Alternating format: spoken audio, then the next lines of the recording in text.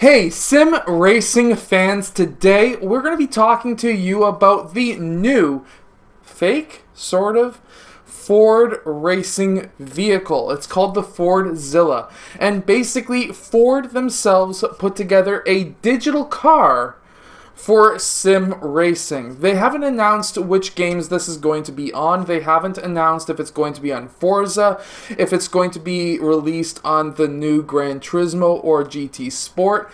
They haven't really announced anything at all if it's going to be on Project Cars, but Project Cars doesn't really do any basically prototype cars as far as I have seen so far. So what this is telling me is this is a car that is produced by Ford digitally to be put into probably one of the newer games that are coming around pretty soon. So what does this tell us? Well, first off, if this car is in Gran Turismo 7, then it's probably going to be the direct competitor to the Dodge SRT Tomahawk, which is currently the fastest car in Gran Turismo Sport. Now, finally, we have a car that's probably going to rival that amazing Dodge. But what does this mean? What does this really mean for car manufacturers? This is how my mind goes. My mind doesn't go with, oh, that's kind of cool, they made a nice little digital car or whatever. What this tells me is maybe car companies are starting to really, I guess, branch off. Obviously, they've been making real cars for a long time, and they're struggling to get into the electric car market because Tesla is absolutely murdering them right now. So they're probably now trying to feather, I guess, out and try to touch different markets. Maybe they could try to license this car to different video game makers. That's a possibility.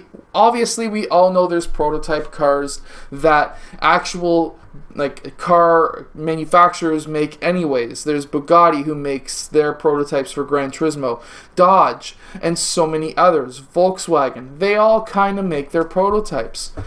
But for this to hit actual mainstream news, because I actually seen this on the news today, but I'm posting this tomorrow, so yesterday, kind of makes me wonder why and how it made mainstream news, because usually sim racing and racing games in general don't get that kind of publicity.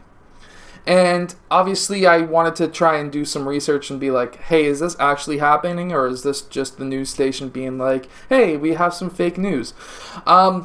It's actually probably happening 99.99% because GT Online actually says that it's happening. So that's kind of cool.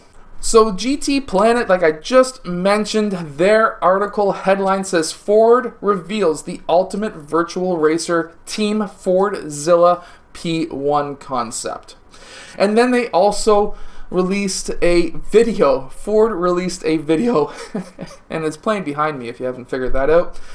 So they haven't announced what the strength or power of this car is. They've basically announced what it looks like, so maybe they're leaving it up to the gaming manufacturers to say what it's going to have. But if I know a car manufacturer as well as I do, which is Ford, I have multiple family members who work for Ford, they haven't said anything. I have asked them. They haven't said anything about this car yet.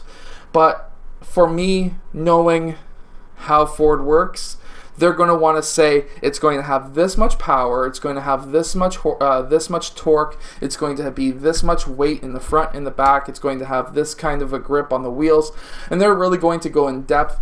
And of course, they are a company that has a lot of investors, and their stock price hasn't been doing very well recently, so I'm going to assume that they're going to probably license this car to the gaming manufacturers to use, and that's how they're going to probably make their money back on putting probably 30 or 40 people to create this car.